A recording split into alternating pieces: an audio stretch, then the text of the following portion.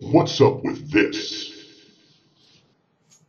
What is up with these stupid commercials and their whole "this is a real person" thing? I mean, I'm sitting here watching TV and someone is like in a room and they're talking about like this product and how great it is and stupid crap like that, and stuff like actually appears on the screen that says like, this person is actually surprised. This person's never done this before. And then they always have somebody like really stupid in the commercial say something like, "Oh, you seem really comfortable up there. Have you done this before? Is this your first time?" And the guy's like, "Actually, I'm terrified right now. It's scary because I've never done this. I'm not an actor." Or how about the ones where people are like gonna take a shower like in the commercial, like, "This soap is so much better, so take a shower here in this room where everybody can see you and it's all real."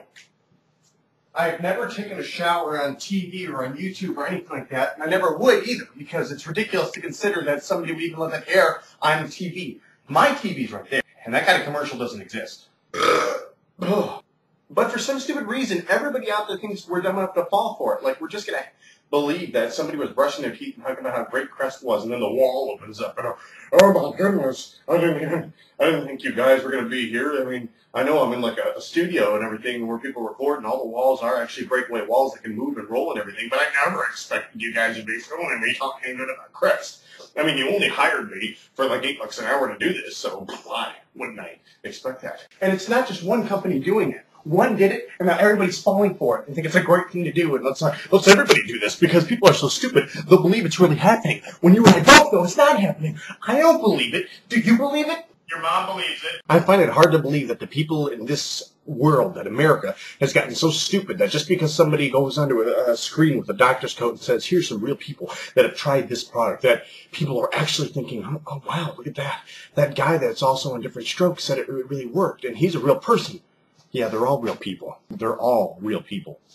They're real human beings. That doesn't mean they're telling the truth. Head on, apply directly to the forehead. Head on, apply directly to the forehead. Head on, apply directly to the forehead. Head on, apply directly to the forehead. I understand the concept. One person did it, and it worked for that one person. Example, Dairy Queen's commercials suck. Why do they suck? Because Old Spice did it first, and they were funny. And it's not so much that it's not funny anymore, it's that it's been overplayed. Knock, knock. Who's there? Banana. Banana. Banana. But aren't you glad I didn't say banana? It's not funny because the joke has been overdone. It's funny once, let that one have its moment. Let that one be a gem. It needs to be unique, because if it's not, what happens? These stupid idiots keep making the dumbest commercials around, trying the same stupid marketing gimmick,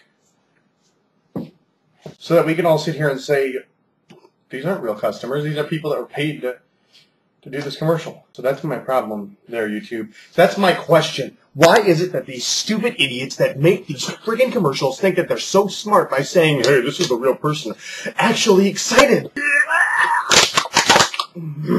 So that's my question, YouTube. Well,